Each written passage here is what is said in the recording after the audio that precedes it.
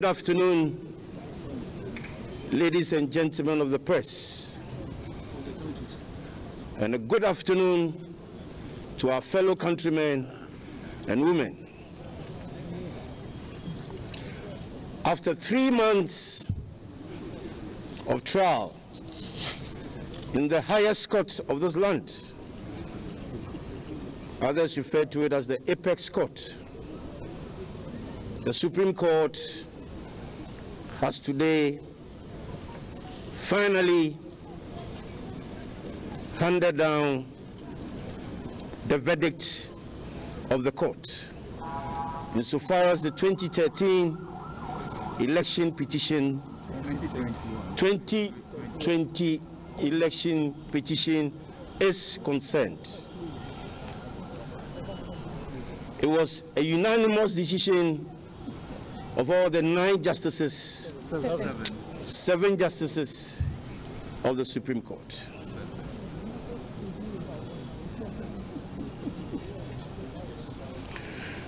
I want to highlight a few of the things that the justices said for purposes of emphasis and general understanding. It was a 2-hour-long rendition, so I cannot do all, so I'll just highlight the salient points for brevity.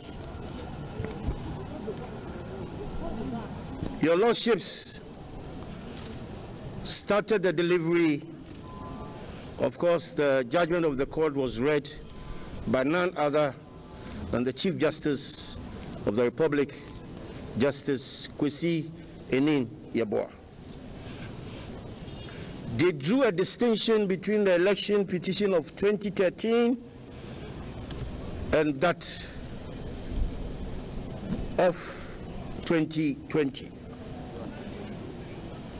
Whilst the election petition of 2013 mounted a challenge to the validity of the election and called for the annulment of over 4 million votes due to overvoting, irregularities, lack of biometric verification, and absence of signature of presiding officers.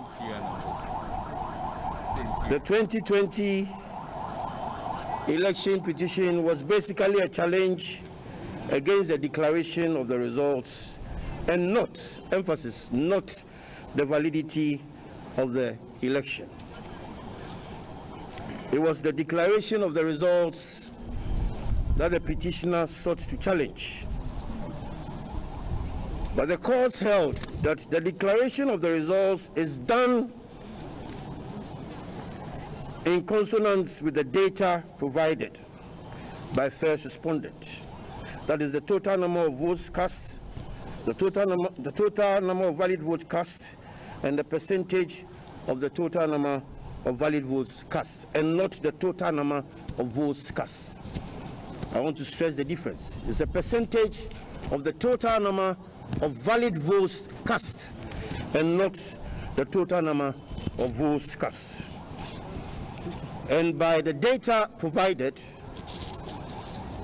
the justices were left in no dispute that second respondent, His Excellency Nana Addo Dankwa Akufo-Addo, President of the Republic of Ghana, and still the Commander-in-Chief of the Ghana Armed Forces, had crossed the threshold of more than 50% plus of the total number of valid votes cast.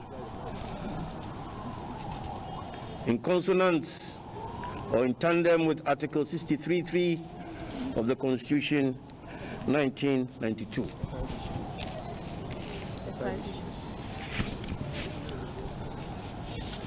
The court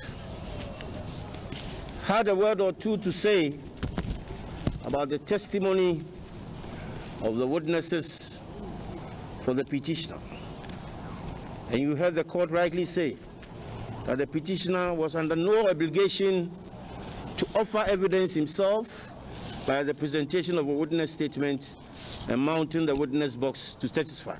So was it that there was no compelling reason why first respondent and second respondent should have been made by all means to to also adduce evidence in the trial. So there is parity of justice. Your Lordship said that the evidence of PW1, PW2, and PW3, that is Dr. Michael Pesawhite, and Mr. Johnson Asiedunkit, and Mr. Robert Joseph Metanunu. And I'll borrow the language of the court. It's not my language. The justices said their evidence was fanciful, and the least said about the evidence of these two persons, the better. That is not my language. That is the language of the Chief Justice of the Republic and of the court. Why did they say so? From the evidence adduced at the trial, their own evidence, they have certified 13 of the 16 regional collation results, and when they realized that the other 3 results were not favorable to their cause, they abandoned ship and left the National Collation Room of First Respondent, what hitherto was called the Strong Room. Your Lordship said they abdicated their duty and their evidence that they were tricked by First Respondent's chairperson to vacate the room before the declaration of results was unworthy of consideration, and that they should blame themselves for abandoning posts and not shift blame onto the doorstep of the First Respondent's chairperson. This is the language of the court. In fact, the court also said that they had 2 additional agents, so that even if they left, the 2 of them left, the 2 additional agents could have done what they should have done as agents in the collation room. PW2 and PW3 were under no obligation to leave the room, and the fact that they decided to leave they cannot complain of the declaration made in the error. Now, when it came to the star witness, Johnson Asiedu Nketia, this is what the court said.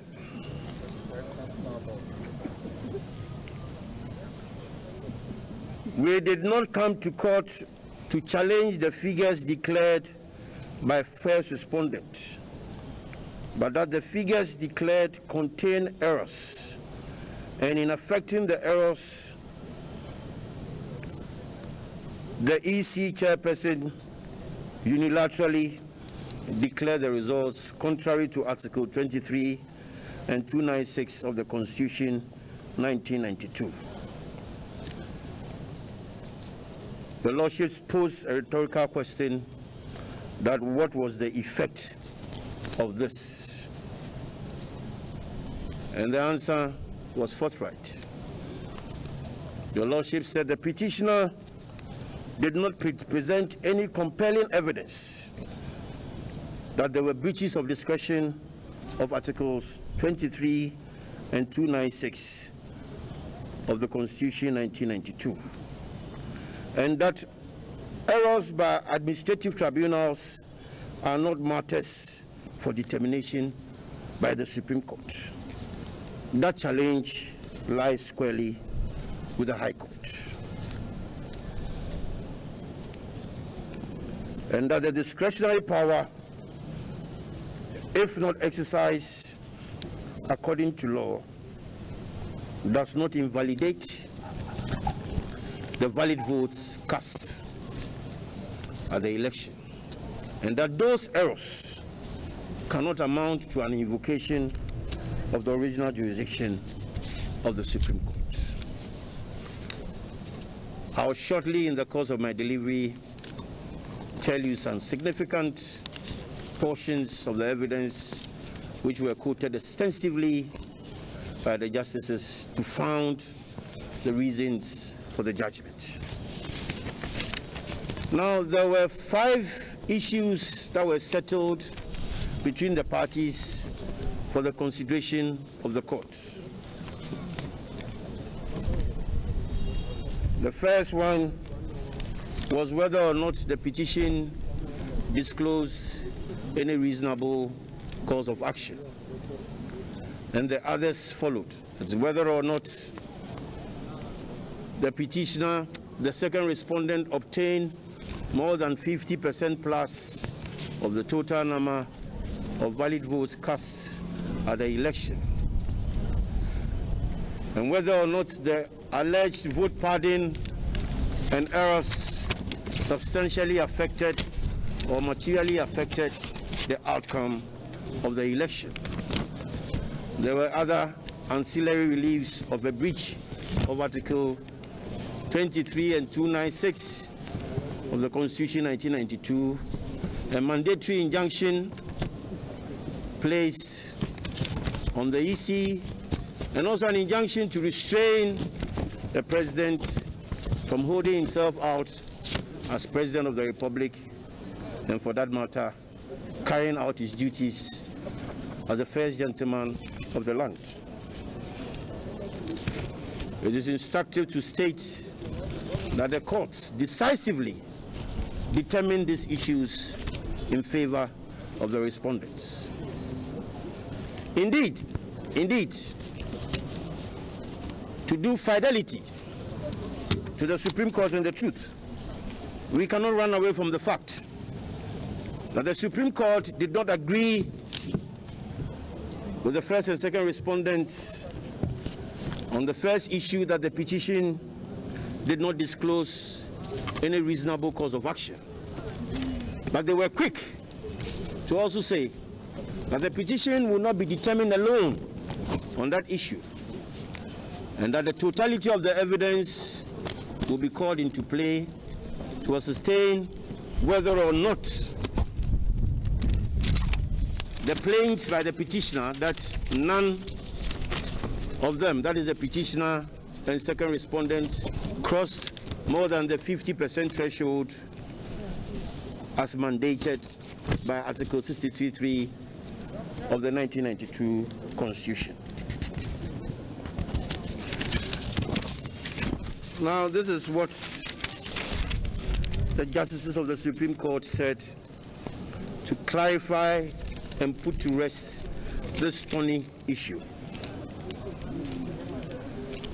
Now, the actual total number of valid votes cast at the election, which was admitted in paragraph 12 of the petition and confirmed by the star witness, Asiedun Ketia, was 30,121,111 votes. Now, the court also said that a party is always bound by its pleadings, and the only way the party can free itself from its pleadings is by way of an amendment.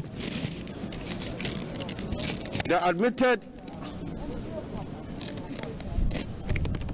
position of the petitioner, which was unraveled under cross-examination by second respondent's counsel, the Venerable Anthony Akoto Ampao. I bet most of you didn't know the first name, as the Venerable Anthony Akoto Ampao. When the video clip was played in court. Now, second respondent garnered 6,730,413 votes.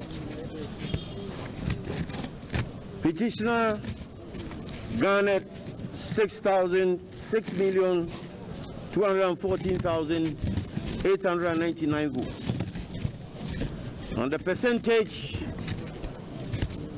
of the valid votes, of the votes obtained against the total number of valid votes cast, came to 51.295% for second respondent, His Excellency Nana Addo Dankwa Akufo-Addo, and 47.366% for the petitioner John Dramani Mahama, meaning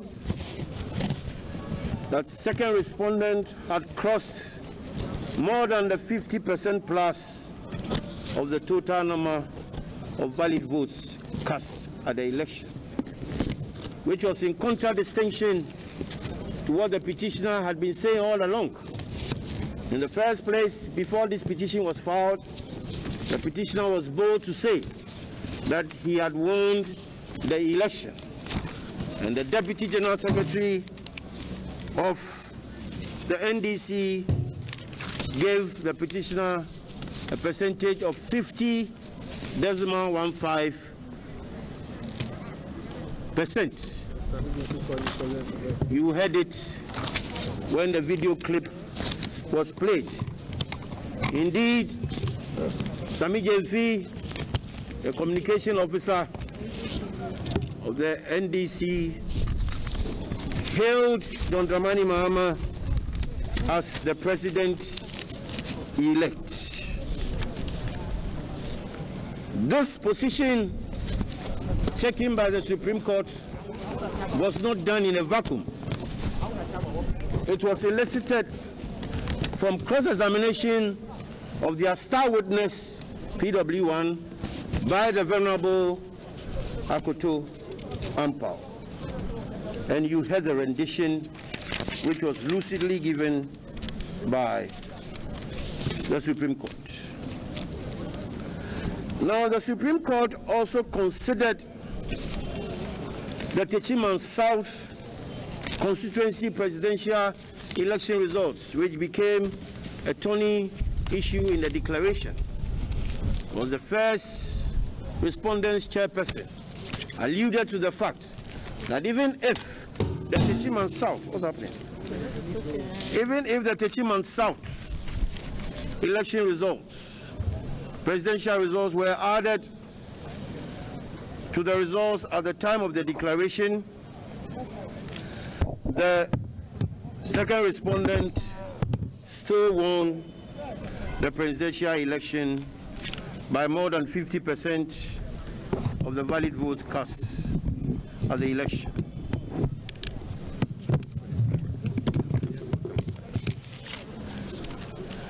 Now, the declaration of the results was tendered in evidence by the petitioner as Exhibit A. And Exhibit A clearly showed that the votes at the Techiman South constituency, and that without the Techiman South constituency election results, second respondent crossed the threshold and obtained more than 50% plus of the total number of valid votes cast. The addition of the Techiman South constituency results was played out in the manner following. The total number of registered voters in that constituency was 128,018, but 99,436 valid votes were cast at the election. And out of that number, the petitioner John Dramani Mahama received 52,034 of the valid votes cast, which put his total number of valid votes cast at 6,266,923 votes, which represented 46.379%. Second respondent, Nana Addo Dankwa Akufo-Addo, received 46,379 votes, moving his total number of valid votes cast to 6,776,792, which gave him a percentage of 51.295%, meaning that second respondent had crossed the threshold of 50% plus one. The Supreme Court justices also held that in fact and indeed the results of the Petition South constituency presidential election was well known to the petitioner before the petition was filed. And for that matter, even an exclusion or inclusion of the Petition South presidential results wouldn't have made any difference at all to the results as declared by the EC's chairperson. And now that even if the total valid votes, all the votes are added, Nana Addo Dankwa still received 6,730,413 total number of valid vote cast, and that of a percentage of 30,249,129 votes would have given him 50.798% votes cast.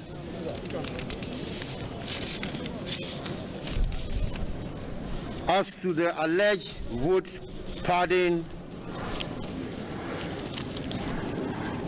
and the wrong aggregation of votes, the Supreme Court dismissed those allegations with consummate ease. Indeed, if you added the votes that they themselves said were pardoned, in one instance is 6,622, another instance is 5,562, and then when it mattered most, they initially started with 32 constituencies and it dwindled. They started with 32 constituencies and it dwindled to 26 constituencies, and the vote pardon came to 4,693. Now the courts were clear that these votes, even if taken out of second respondents' votes garnered, did not materially or substantially affect the validity of the election.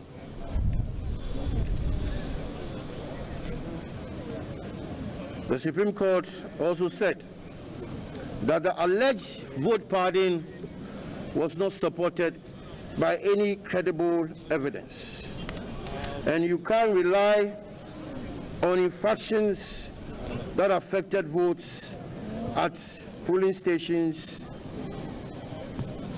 when the votes are validly cast. Administrative errors or mistakes by electoral officers can never and will never change the sovereign will of the voters who cast their votes at the election. And your lordships quoted a passage from Lord Denning to support that position of the law. Ladies and gentlemen of the press, in short and in brief, this is the thrust of the judgment of the highest court of our land. And your lordships posited that one cannot ignore the substantive truth of an election and resort to innocuous errors committed by first respondents chairperson in the declaration of the results, and on that position call for a rerun of the election. Your lordships also stated that the petitioner was not able to bring one single piece of evidence to show that the allegation that none of them, that is the petitioner and the second respondent, crossed the 50 plus of the total valid number of valid vote casts to warrant a rerun of the election. The Lord Justices of the Supreme Court have spoken. We entreat all Ghanaians to abide by the decision of our highest court of the land. We thank our good friends on the other side for their bravery in mounting this petition, albeit we all found that the petition indeed contained nothing but factual errors and inaccuracies. Those were in the words of the court, not mine. Litigation must always come to an end. I want to believe that this is the end of the 2020 election petition. I'm fixated with 2013, so spare me. Ladies and gentlemen of the press, if there are any questions, we are prepared. I'll do that.